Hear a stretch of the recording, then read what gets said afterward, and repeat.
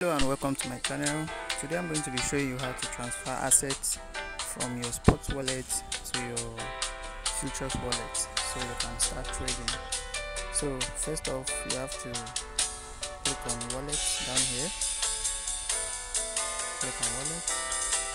Then on top here, navigate to where futures is. Before you could do this, ensure you have the assets in your sports wallet already. So when you come to futures here, click on transfer. So you are here.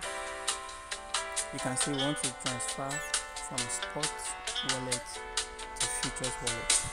If it's not so on your side, you can select it. You can tap on it and select where you are transferring from and select the destination wallet.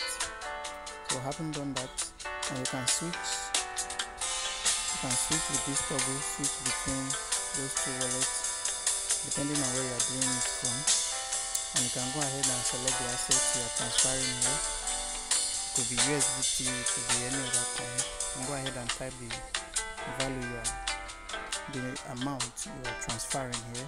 And if you want to send everything, you can just go ahead and tap on max, so all of them will be inputted here.